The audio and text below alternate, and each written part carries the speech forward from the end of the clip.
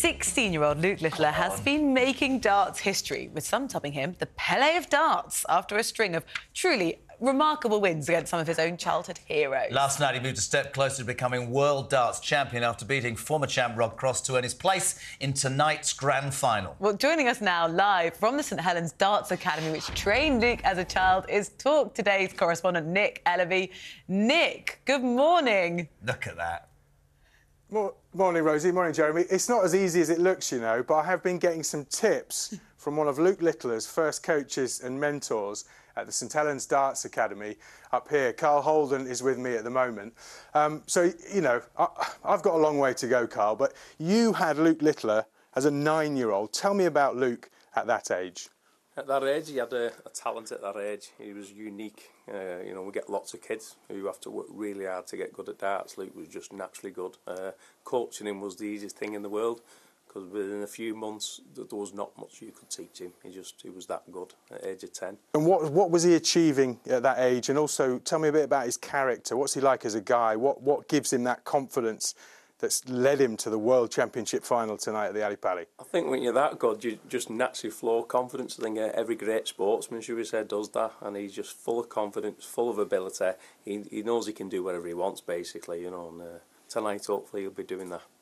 Guys, this area here, St Helens, Warrington, it's an absolute hotbed of darts talent. We were at a league match last night, FC St Helens versus the Windle pub, where Luke has played in the past, and we asked the guys after the match, what makes Luke so special? Here's a clip from last night. He's just such a rhythm player, he's a fast player, and he can take legs really easily. His high scoring obviously brings the scoring down, and then check-up percentage is probably one of the best. I reckon he could be the next Phil Taylor, and he could be a lot. He can possibly win a lot more than what Phil Taylor has. He is only 16, and not many people, even when they're older, not many people are that good. He is ridiculously good. He really is a special talent, and he deserves the hype he's getting. Oh.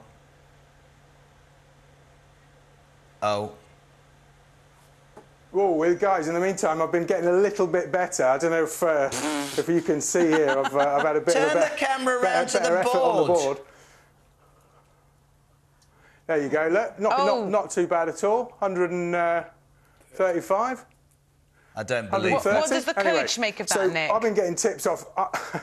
I've been getting some great tips off Karl. Look, around here, there's a lot of competitive factions of rugby league fans, but everybody in this area is behind Luke Littler, and we're going to watch the game later in one of his local pubs. But it's the Warrington St Helens area is absolutely on fire. And Luke Littler is the talk of the town at the moment here, guys. Nick, I used to be up there for many, many years. Warrington Wolves, of course, famous rugby league team. He walked in the other night in his quarter-final to their anthem. The whole town behind him. It's extraordinary. I'm not too sure about the camera work. Can you put the cameraman, please, right, to put his camera right on the board and you throw 3 darts. Do it right now. Come on, let's see, because there's no way you're getting 135. Cameraman, stay on the board.